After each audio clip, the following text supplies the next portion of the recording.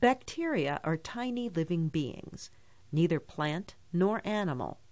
Some, like the bacteria in yogurt, are good for us, but others are deadly. Like the World Health Organization, the U.S. Centers for Disease Control has found that some bacteria no longer respond to antibiotics like they used to. Dr. Laurie Hicks is with the CDC. And we are seeing greater than 2 million episodes of antibiotic-resistant infections in people each year in the U.S. alone. And 23,000 of these episodes result in death. If there are messages the CDC wants to get out, one is this. We want doctors to know, first of all, that antibiotic resistance is a big problem. Another is this. We want patients to know that antibiotics don't work for viral infections. Antibiotic resistance already has changed the way medicine is practiced in hospitals like Johns Hopkins in Baltimore. Doctors there are now more cautious about how they use antibiotics, and they constantly review treatment plans to see if patients are getting the right antibiotics and the right dose. Hello. Dr. Trish Pearl is an epidemiologist at Johns Hopkins Medicine.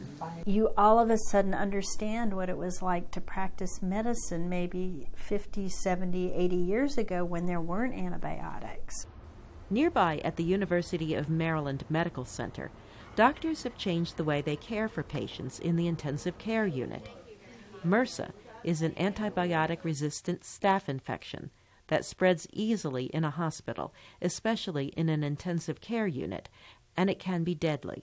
Dr. Anthony Harris studied whether having healthcare workers wear gloves and gowns in intensive care units could reduce the number of infections.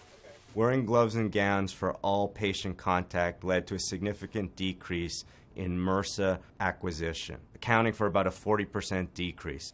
Dr. Pearl says more money needs to be poured into research so that health officials can understand how these organisms are spread.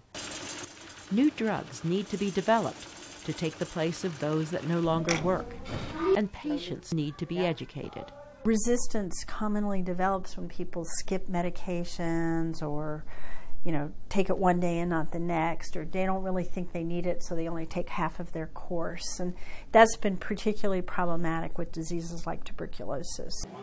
Solutions need to be found fast because the World Health Organization warns that antibiotic resistance is a problem so serious that it threatens the achievements of modern medicine.